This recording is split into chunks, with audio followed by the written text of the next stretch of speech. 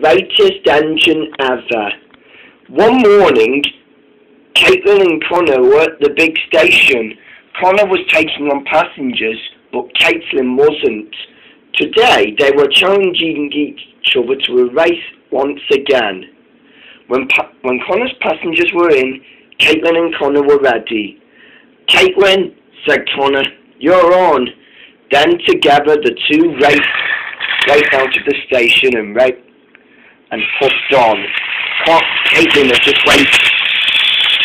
had just overtook Connor, and then she raced on. "The race is on," she shouted, and she raced through a tunnel and out. And Connor was just hurrying on. When Caitlin started racing through the coastal run, she began to feel the fresh air fall over her. She was enjoying it.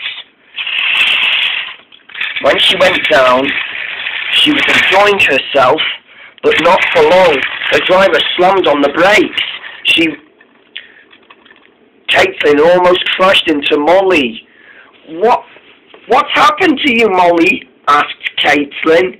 "Oh," said Molly miserably, "I've broken down. Now I'm going to have to wait for some other workmen to fix me," she said. "Can you shunt me to the works?" Then Caitlin looked at her front. "I don't think I can," she said. "I think you must wait, Molly," said Caitlin. But then Connor came in. Nice try, Caitlin," said Connor loudly, and he puffed on. Caitlin soon accepted Connor's winning, but then she had an idea. "I know," she said, and she puffed away. A few minutes later, Molly was still waiting when she heard a familiar whistle. Caitlin was going tender first. She had been on the turntable, and now her back was coupled to Molly's back. Then they coupled their tenders together, and then when they heard the familiar whistle, they realised who it was. "It's Connor," said Molly. "Let's race with him." Let's go," said Caitlin, and she had enough steam to overtake Connor again. This time Connor was not going to be overtaken. Caitlin was trying to go fast, but she didn't know how. "Wow," said Caitlin, "you really are a heavy engine, Molly," said Caitlin. But Molly did not take this well. "No offence, Molly," said Caitlin. "That's what you really are, but that's because you're a big steam engine like me." Then Molly laughed. Soon she saw Connor going up the hill. "Faster, Caitlin," said Molly. Then Caitlin was going too fast. "This is fun," she said. They raced through a tunnel.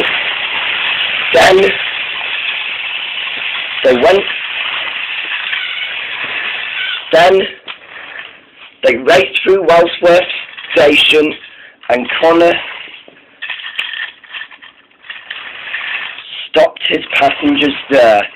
Soon Connor had been stopped at the station for his passengers. "Better luck next time, Connor," shouted Caitlin, and the two disappeared together. Soon broken down Molly was shunted into the workshop with big strong Caitlin. Soon Molly was at the works. The drivers and firemen both uncoupled them, and Caitlin puffed away. "Goodbye, Molly," said Caitlin. "You're the greatest engine ever," shouted Molly. "Goodbye." Then the workmen started fixing Molly. "She's fast," said Molly to her driver. "She is," said her driver. And that's what a streamlined engine really is. And Caitlin is one of them. But driver, asked Molly, would the fitters do anything to change my shape? But Molly's driver just laughed. Now why would you want to do that? You're a great engine, Molly, just the way you are. But this made Molly upset. But she was still upset the next morning. I wish I really looked like Caitlin, she said sadly to herself. But poor Molly still had got work to do more than worrying about other engines' size. She had to take some dinosaur models to the museum. Molly was still... But that still didn't cheer Molly up. She raced along, she hurried around the bend, through the switch line, and when she arrived at the big station, she saw Caitlin there.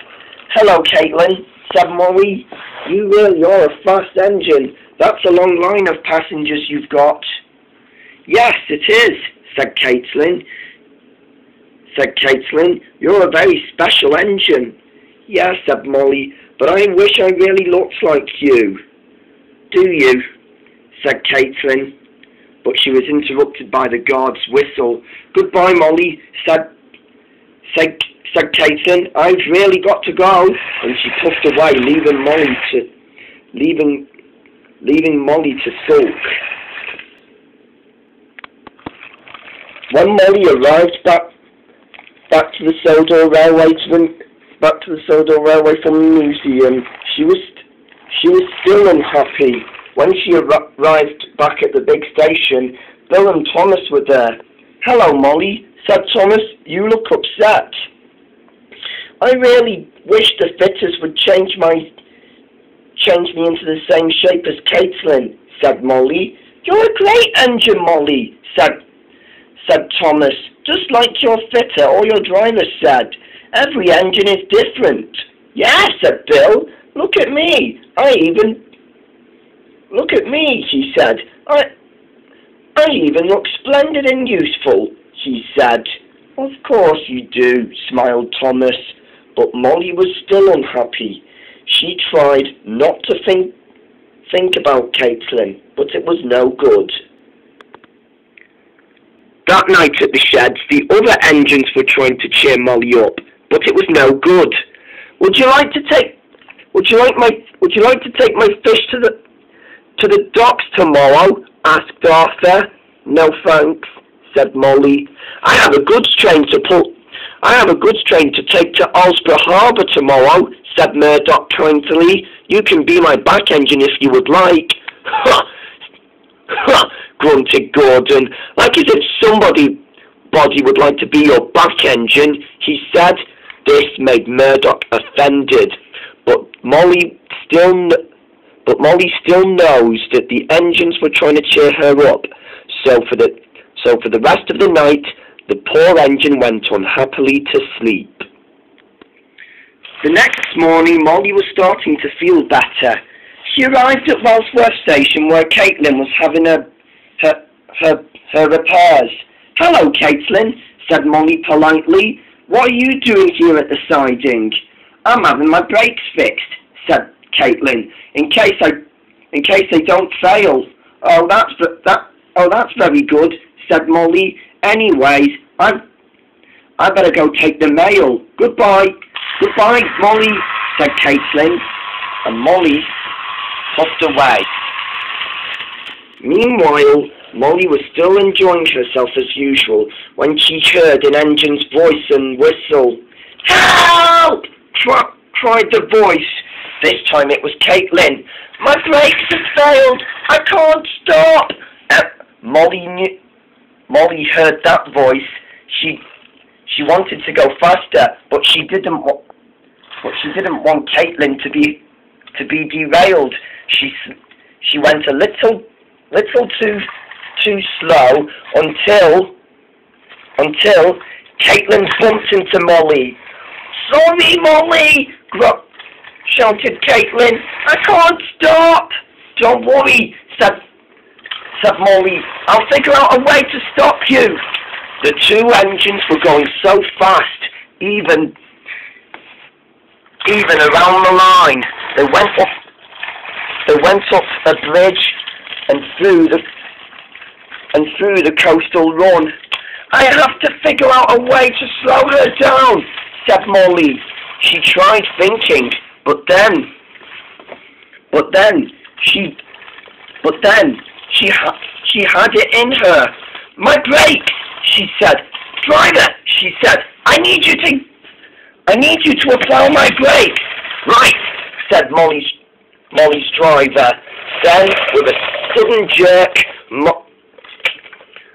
Molly's driver applied Molly's brakes, and at last they slowed down and stopped. Phew, said Caitlin. Thank you, Molly. You really are the greatest engine ever. You saved me. Molly grinned happily. She knew what she had done. She had been a hero to Caitlin and a good friend. This time, it was Caitlin's turn to be taken to the works, and it was Molly's turn to be called the hero of the day. You really are a fast engine, Molly, said Caitlin. Thanks, said Molly. Without me, you could have crashed. That was one heck of a fast journey. I know, chuckled Caitlin. I'm sorry I didn't shunt you to the works. She said, I wish I had buffers at the front like you. That's why you wouldn't shunt me to the works, figured out Molly. You have a skirt, don't you? Yes, said Caitlin. You are the greatest engine ever. So are you, said Molly happily. With that, the two were happy to be good friends, and they were also happy to be laughing together.